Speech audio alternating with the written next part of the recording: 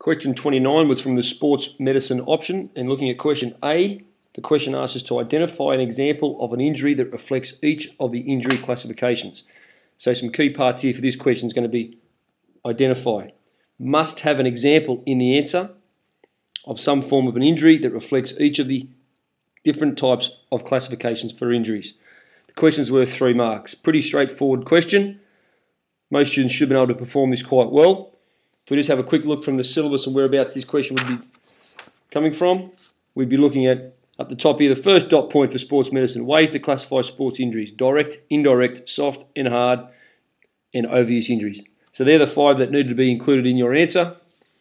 If we have a look here at a very good answer from a student, which has been able to achieve a 3 out of the 3, you'll see again, the dot point written up the top stands out, knows exactly what you need to talk about.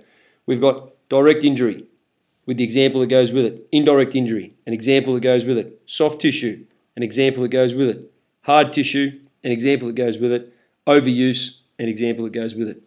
Okay?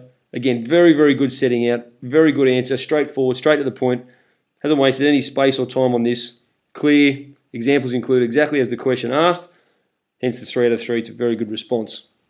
If we just have a quick look at the marking guidelines for this question, just some things to notice here. Alright, so all injury classifications will get you a 3 out of 3. And again, just some suggested responses here for a direct injury, shoulder dislocation. Indirect injury, a splinter tearing, a hamstring. Soft tissue injury, sprains, strains, dislocation, tears. Hard tissue injury, a dislodging of a tooth, fracturing a bone. Overuse injuries, shin splints or stress fractures. So again, there's some more examples, and that's again the way of structuring your answer.